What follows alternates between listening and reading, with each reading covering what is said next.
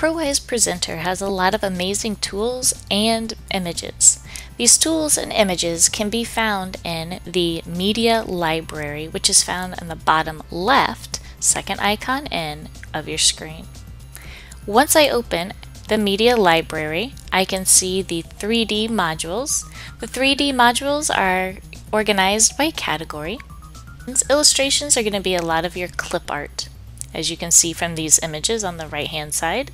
If I scroll down, I have sounds. Sounds, again, they are organized by category. Backgrounds. You can choose a different background for each page. It does not have to be the same background for every page of your file. Tools. There are a lot of tools created within Presenter that you can utilize to help with your lesson or your presentation. Again, these are organized by category. Within tools, you also have your touch table tools. Your touch table tools are your tabletop interactive games that are already created for the user.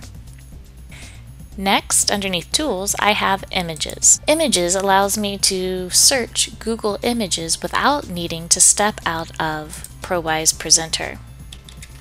Here, if I type in dog into the search bar, it does a very quick Google image search of pictures of dogs for me. Up in the top right-hand corner of this bar, I have Leave Window Open. If I select that, the bar turns yellow, which means I can select as many images as I would like. I can close out of this, and I can see those pictures that I just brought in from the Google search I did.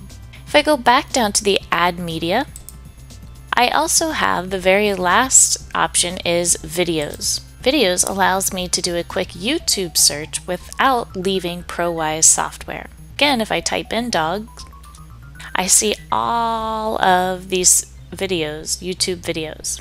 I can, again, up at the very top right, leave window open and select multiple videos, or I can close that and just select the one video. The videos, once played, they will start right away. They will filter out, as you can see from these black bands down here at the bottom and the very top.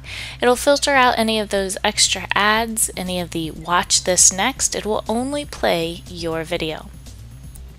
So again, in the Add Media icon, or the Media Library icon, you will find all of these resources.